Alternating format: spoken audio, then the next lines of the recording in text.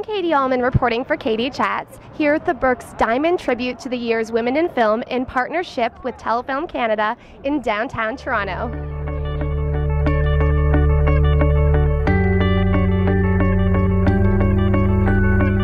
I'm here with Anna Hopkins. What is the importance of women in film to you? Well, I'm a woman in film, so to see my fellow Canadian colleagues being honored in this way, I think is really important for Canadian film, and it's just an honor to be a part of this, and there's such talented women in really sort of fearless roles in a lot of the work that they do, and it should be honored. What was the best part about being in Barney's version for you?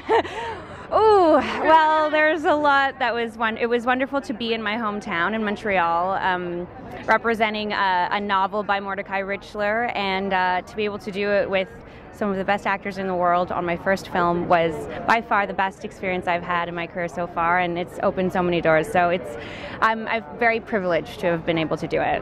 And what is your favorite part about being in Toronto during the Toronto International Film Festival?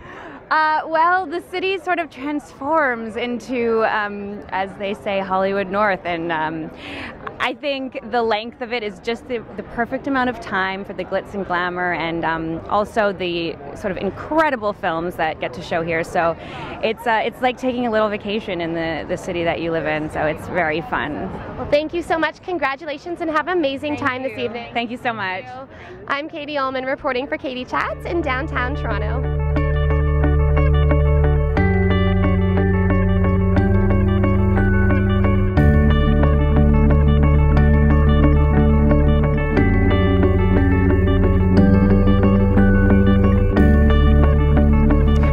Thank my jewelry sponsor, hair and makeup artist, the lovely Stella Margaritis, as well as the brand new Toronto designer, FORLOVE, for providing me with this wonderful look this evening.